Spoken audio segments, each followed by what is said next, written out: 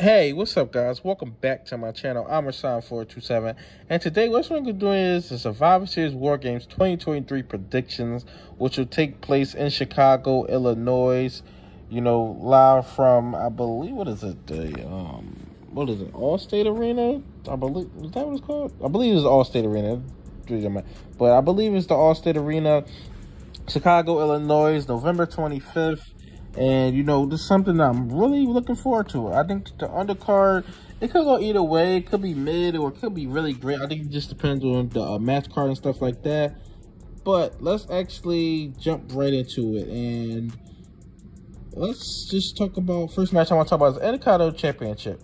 And with this match, I think it's pretty obvious who's going to win. They just see the story that they tell inside this match and how they build up The Miz. The Miz babyface is usually not babyface. To be honest, his best friends has always been a heel. But I do think that he'll play great off for Gunther. I do think this would be a really good match. I think this would be a surprisingly really good match. This isn't the first person I would choose Gunther to face just because Miz is better as a heel. And it's just like, you would think that Ricochet or maybe Bronson Reed would face off against Gunther. But I do think this is great. You get the spotlight on The Miz. This is his first big match inside of a while. Because he wasn't on Mania card. He got squashed in like 2 nights in a row. I believe he was in that Battle Royal for SummerSlam. That's what I believe he was in. So he didn't even have a big match at SummerSlam. But in Survivor Series, he's getting a big match, big spotlight, longest reigning Intercontinental Champion. It kind of makes sense because The Miz is like one of the greatest Intercontinental Champions. Now, I believe Jericho has the record. I believe Miz is like number 2 with the record. So with most reigns. So it kind of makes sense. So you basically have, I know The Miz doesn't have the most reigns, but you pretty much have the most reigns versus the longest reigning champion of the modern era, to be honest. Just stuff like that. But you basically have probably the two best Intercontinental champions in like the last 20 years. The Miz, before Gunther came, he was the best Intercontinental champion to me personally of the modern era. I can't really think of anybody else modern era, like from like 2000s on, who's better than Miz as Intercontinental champion. But of course, I got Gunther picking up the victory. I think he'll beat him clean inside the middle of the ring. I think it's just something to get Gunther to the next step. Now, when Gunther will lose the championship, that'll be up in the air just simply because, well, if he faces Seth Rollins at Mania, I doubt they do title for title or something like that. So if he's fighting for the world title at Mania, I think he'll drop the title, or maybe he won't even fight for the world title. I think there's a chance he might actually defend the Intercontinental Championship at WrestleMania. But a lot of people thinking that he'll actually be world champion, which he might not even be the world heavyweight champion. So we'll just have to actually see about that and see what's actually going on with that. Next match I actually want to talk about is Carlito versus Santos Escobar. This is a match that can go either way. Now, Carlito can win just because this is his first big match. Not his first match back. His first big match back. And you really don't want him losing just to build his credibility back up. Because a lot of people who, when he used to wrestle, didn't even watch him. A lot of people who watch it now didn't even watch him. And stuff like that. And then you got Santos Escobar, who just had the big heel turn. So then you kind of got to build him up. I'm going to go with Santos Escobar picking up the victory. And he doesn't have to win clean. That's another thing. Because he's a heel now. He does not have to win clean at all. But I'm going to go with Santos Escobar actually picking up the victory inside this match. I definitely see LWO coming out. I don't know if Ray, I don't know what's going on. Ray, he had knee surgery, which really wasn't announced or anything like that. He's going to be off a few matches. I definitely think he'll be back before Mania. Because I think that's the big, if Ray doesn't fight Dominic, I think he's fighting Santos Escobar at WrestleMania. I think that's a big WrestleMania match that you could do. I thought it would be for the U.S. Championship. It seemed like that's not the case just because Logan Paul's the champion now.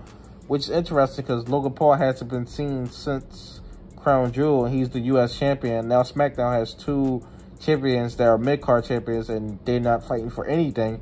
But I think that this is a pretty good undercard match. I think this would be a really good match right here.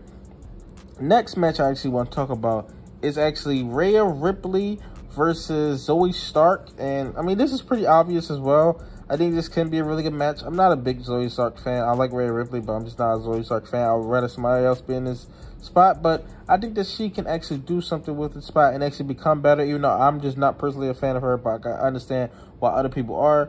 But with Rhea Ripley, I'm going to roll Rhea Ripley picking up the victory. I think this is pretty obvious right here. Rhea Ripley picking up the victory. It's all about the story. It's like with the Gunther match. Like, they're not losing their championships. It's not happening. Especially if they had different opponents, I'd be like, you know, it's a chance. But Survivor Series, nah, no chance. I don't see any title changes happen on this show at all. Just to me personally, which could be seen as a problem, just because all the long title reigns is kind of getting predictable. Is like, are they retaining? It's every single time. But I'm going to go Rhea Ripley actually picking up the victory inside this match and actually retaining her championship. I do think this would be a really good match. And this is just get Rhea Ripley to the next show just to have her with a title defense on this show right here, since the other women's championship isn't going to be defended.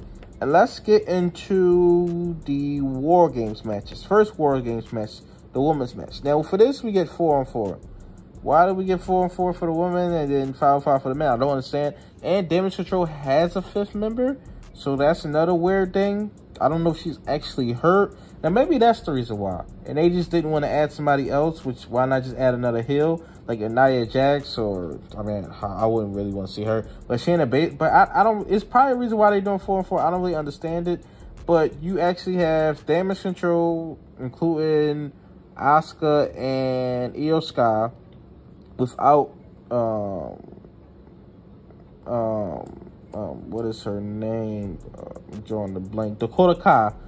Then versus Bianca Belair, Charlotte, Becky Lynch, and Shotzi. And, you know, this can really go either way. It really, really can. I'm going to go with the baby faces winning. Now, that might interfere with what I want to say later in the other War Games matches, because I don't know if they'll do 2 babyface teams winning. But I'm just going to go with the babyface team winning. I mean, Damage Control has really won anything. And Io Sky's pretty much won all her matches against all these women. So I'm going to go with the babyface. But I won't be surprised if Damage Control teams win. But I'm going to go with the babyface side of this match. I'm going to go with Bianca Belair's team or Charlotte's team, whoever the team captain is. But I'm going to go with that team actually picking up the victory. I think this would be a really, really good match. Why are we getting 4-on-4 and not 5-on-5? And it's weird because with the men, they announced 5-on-5. But now they switch. I mean, they announced 4-on-4. Now they're switching to the 5-on-5. But will they switch this? I mean, there's a chance they could switch this to 5-on-5 before the Friday Night SmackDown. Because this is the This is basically without Becky Lynch. This is all SmackDown women. But on the Raw side, it's all Raw men. So they can do it either way. But I'm going with the babyface team winning this match and picking up the victory. And I definitely see at Royal Rumble, Io Sky dropping the title. To be honest, if she wasn't in the War Games match, I see her drop the title at this show. But I think she'll drop the title. Or maybe I can see her dropping before Rumble. But I think she won't make it past the Rumble as the champion. Io Sky won't. Let's get into the main event, which actually just switched to a 5-on-5 match. You watch Monday Night Raw. You get Judgment Day, all 4 men. You get all 4. We thought that it was going to be Judgment Day and Bloodline, but it's not the case. And then we thought that it was going to be a mixture of baby faces with LA Knight and all this other stuff, Randy Orton, maybe CM Punk.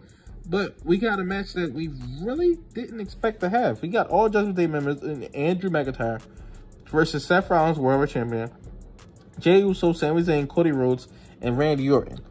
Now, we kind of all assumed Randy Orton, but then we thought that what they were going to do is have Roman Reigns house match. You could set up the Randy Orton Roman Reigns rumored match for the Royal Rumble, because I think that's pretty much the biggest match they can do at the Rumble, to be honest, for Roman Reigns and him to have a credible opponent, unless they do LA Knight again, which I don't really know about that, but unless they do that again. And the weird thing is that LA Knight, Jimmy Uso, and Sosa Cole aren't on his show at all, so that's another interesting thing. What will they do with them? They can't really be added to this match. What I think they'll do is do AJ Styles or LA Knight versus Jimmy Uso, Sosa Cole. This is what I think they'll do with them. But I thought they would be added to this match. But I got the babyface winning this match. And there's rumors about when Damian Priest will cash in. Maybe it'll be this night. I doubt it'll be on this night. Maybe the night after. Maybe Seth Rollins gets hurt. It'll be happening the night after. Or not the night after. The Monday Night Raw after. Or maybe coming in the weeks. I think that the cash will happen in December. Whether he cashes in successfully or not, that's a whole nother question. Because from what I'm hearing and from what it seems like, they want Seth Rollins to be the champion walking into Mania unless he loses it and then wins it right back.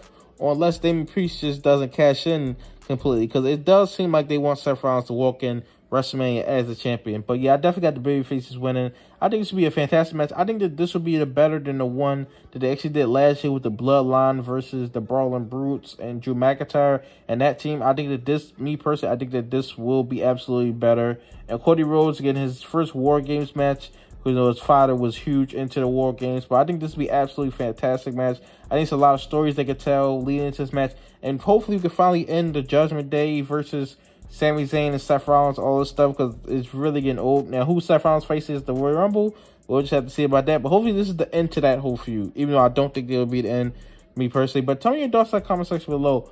What are your predictions for Survivor Series War Games 2023? Who do you have winning? Who do you have losing? What matches do you think be added? Because I don't think this will be the only matches. I think 1, maybe 2 matches will actually be added to this. Like, comment, subscribe. Thanks for watching.